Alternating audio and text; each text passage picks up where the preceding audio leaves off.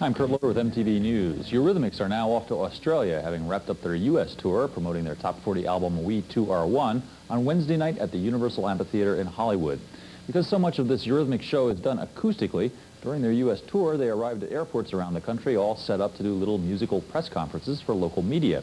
We caught up with Dave Stewart and Annie Lennox in Chicago recently and asked them how they come to stray so far from their synth rock roots.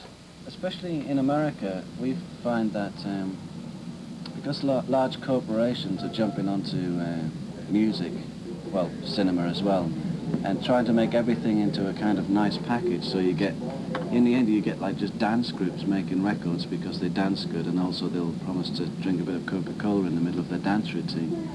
And it's getting further and further away from the reality of what songwriting was about, because for me, if there's no sort of anarchy in a song, or no kind of, I don't know, no edginess to anything creative, and it just looks like another product, then it's really dangerous time. So we thought the best way to get our songs across in some ways was to strip them naked and just sing them. You know, we can sing any one of our songs, including A Sweet Dreams, which is all synthesized on acoustic guitar, and it stands up as a song.